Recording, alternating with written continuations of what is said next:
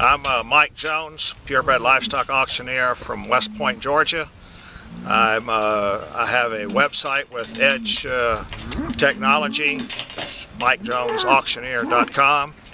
I've had my website for about 4 years now, and the reason I chose EDJE and the reason that I decided to use a website was I was spending about $3,000 a year in magazine advertising and paper advertising, and it just didn't seem like it was effective for the cost I was doing. When I first decided to do this, I checked out a lot of different websites and then tried to figure out who was their carrier and kind of narrowed it down to EDJE. I liked their design, I liked their effectiveness, I liked the cost structure as compared to others.